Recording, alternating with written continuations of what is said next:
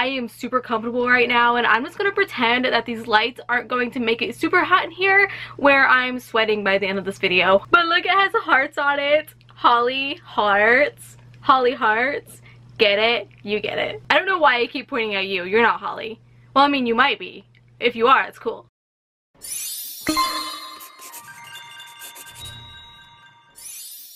Hi everyone, my name is Holly, and in today's video I am going to be doing my January book haul. I am so excited about this book haul because I am also including a book outlet unboxing, which, I mean, I need to be on brand here. Oh, before I forget and before I begin, I just want to thank you from the bottom of my heart for 5,000 subscribers. You guys are the reason why I create content here on BookTube, and I appreciate it so immensely. Our fantasy army is being built every single day, and it makes me all sappy. So let's begin before I start crying. So the first book I have here is The Dwarves by Marcus Heats.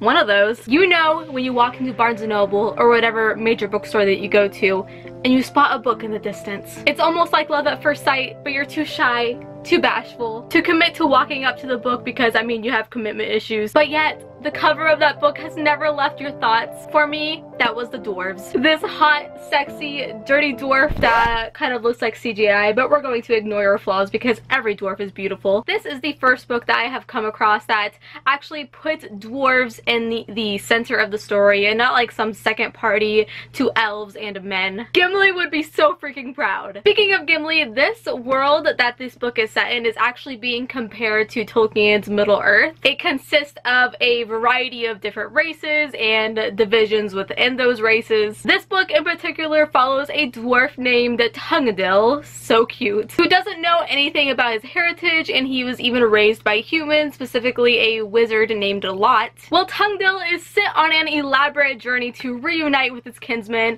and also possibly save his dwarven race from certain doom when all sides and all races are tested against one another in one of the largest wars that this land has ever known. The original story was actually translated from German, which always has me a little worried when a book is translated to English from a different language. You just kind of have to hope that that translation is done well. A lot of mixed reviews specifically on that front, but me being a fantasy reader, I am just so freaking excited to read an entire series that is just centered around dwarves. That just like fulfills my geeky heart. The next book I have here is The Borrow by Mark Smiley. Now, buying this, I know it's not for the faint of heart. Don't judge me. You there behind that screen have your smut. I know you, and I know I'm not the only one who looked up the dirtiest scenes in 50 Shades of Grey.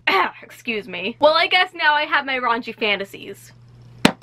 I'm saying all of this because this book is supposed to be very sexually graphic, so if you are not into that, don't buy it. But I couldn't pass up one of my favorite adult fantasy reviewers giving this a really high rating and loving it. And it's another veteran book on my Amazon wishlist. Meh, why not give it a try? And I also bought it used, so not a whole lot of strings attached here. So despite the supposed humping nature of this book, it's supposed to be full of swashbuckling characters and action and adventure. We are following a band of characters as they go on a very dangerous quest to retrieve a fabled sword from the tomb of a notorious demon king, but they realize once they're following this map that it ends up being cursed, so they destroy it. Oh look, smart characters in a book for once. But then suddenly it appears again and it causes a crap ton of complications and boners apparently. I'm actually really excited to go into this one despite all of the fair warnings from fellow reviewers.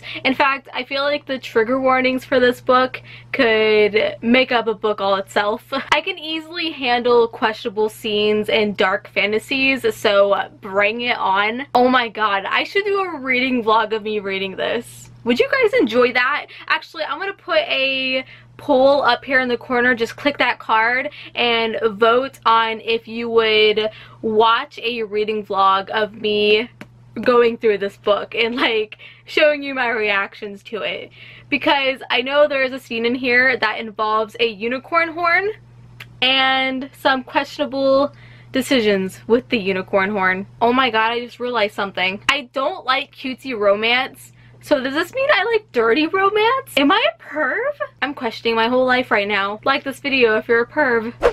Alrighty. so let's move on to the not so big book outlet order. Actually, this box is ginormous. I bought 7 books from Book Outlet, but they are all very chunky books. But hashtag Book Outlet snatched me again. I don't know what it is, but I feel like I have a sixth sense for when a Book Outlet gets a book that I really want on that site, because I don't really go on there that much, but all of a sudden I'm like, oh my god, there's a book on there that I really want, and lo and behold, I go on Book Outlet and there's 3 books there, and then I have to fill up my cart to get the free shipping. You know the pain. By the way, I do have a referral link down below in the description box if you are interested. Ooh, the adult sci-fi is right on top. How convenient. One of my goals this year is to actually not just read sci-fi, but adult sci-fi.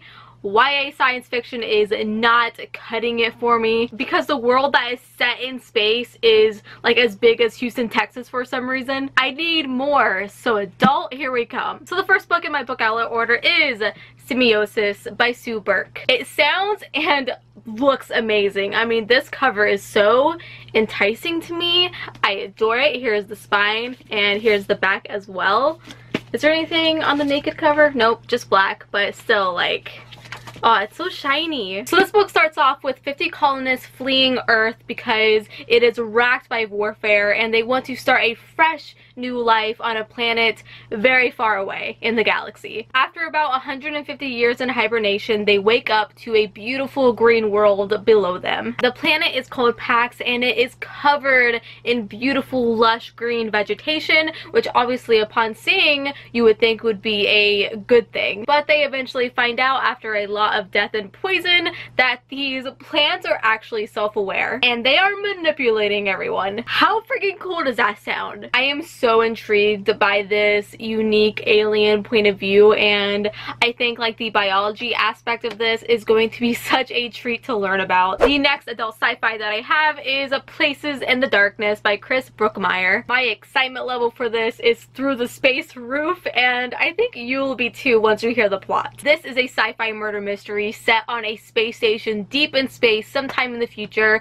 and we're following 2 police officers, one of them named Alice and another one named Nikki, and they don't exactly get along very well. They are both very sketchy of one another. In fact, Nikki likes to drink and do very unseemly things on the side, and Alice is absolutely appalled by her corruptive behavior. Speaking of corruption, the space station is full of it. There are lots of gambling and prostitution and gangs running amok, and it gets even worse when a body is discovered gruesomely murdered, and the 2 police officers have to band together to find out what happens, especially when the bodies keep appearing. I think a thriller deep in space on this creepy freaking space station sounds fantastic. Totally something I'm in the mood for right now. I'm kind of hoping that like these murders end up leading toward aliens, and then boom, book 2, alien invasion.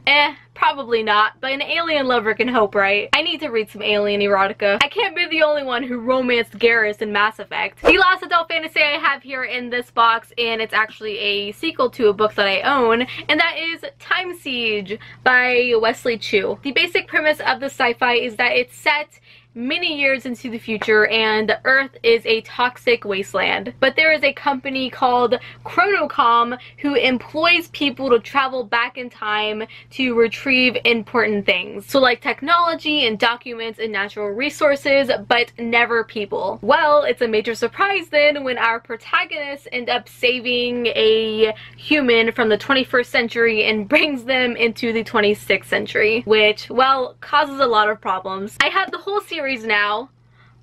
Oh crap, I have the whole series. That marks me owning a completed series. If you have no idea what I'm talking about, I'm doing a challenge this year where I'm reading completed owned series, and this bumps up my number 1. Oh my god, I need to unhaul something. How could I have done this? Oh my god, I'm panicking. Okay, I have to unhaul something, but I'm not sure what yet.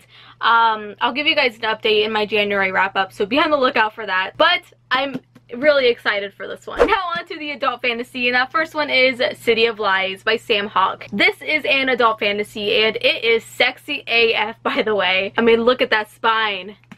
and that backside. This is the author's debut novel, and it is the start of the Poison Wars series. This is basically a murder mystery story following a brother and sister, and their worlds are turned upside down when there is an assassination of their uncle and their chancellor, and they are tasked to find the killer. Yet another murder mystery added to my TBR, but I am not complaining about it. One of my friends, Grimdark Dad, who I love his blog, you guys need to follow his blog and even follow him on Instagram. He loved this book, so I'm very excited to go into it. I'll link his blog down below, by the way. Up next, I have The Chronicles of the Black Company by Glenn Cook. This book in particular consists of 3 novels that is an adult fantasy series, and I was actually really surprised by the rating of this one on Goodreads. With over 20,000 ratings, it has a 4.21. So it's very well loved, and it has one of my favorite formulas to read about, and that is a band of mercenaries. The story is narrated by a man named Croker, who is the Black Company's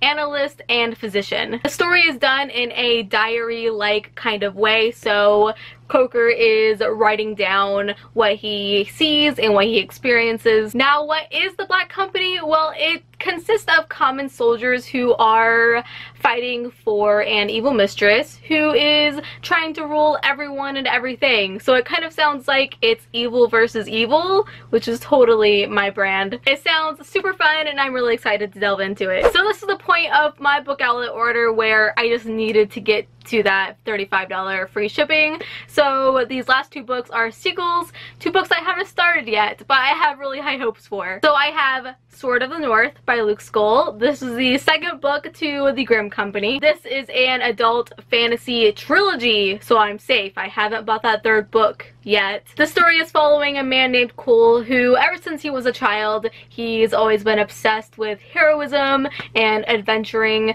Well, unfortunately, one day in the city, he ends up getting into a brawl, and he's confronted by authorities, and they throw them out of the city. And even more unfortunately for him, this is where corruptive magic is leaking out into the world. I've heard that the series gets better with each book, so I am very happy to have the sequel on hand. And the final sequel that I have here is The Mortal Tally by Sam Sykes. This is book 2 to the Bring Down Heaven series, which is an adult fantasy, and the first one is The City Stained Red, which I acquired for my birthday in December, and here I am already acquiring the sequel. Yeah, this is normal. But man, these are chunky books. It's like the thickness of my head, but I love my big chunky fantasies, and this one in particular sounds like an RPG. We're following a man who's a mercenary, and he has fellow adventurers, one of them being an elf and a wizard and a rogue, and what else was there? Like a beastly dragon man and a priestess. So like D&D vibes for sure in this book. Look at the amazingness surrounding me right now. So that is it for my January book haul / book outlet unboxing. I really hope you enjoyed. Tell me down below what book that you acquired this month, or if you're on a book buying ban, tell me what book that you want to buy. Don't forget to give this video a big thumbs up because it helps me out so much, and don't forget to subscribe. I upload videos every single week. Go ahead and follow me on Instagram at HollyHeartsBooks and on Twitter at HollyNiece, and also on Goodreads. I will automatically add you as a friend, and until we meet again, happy reading.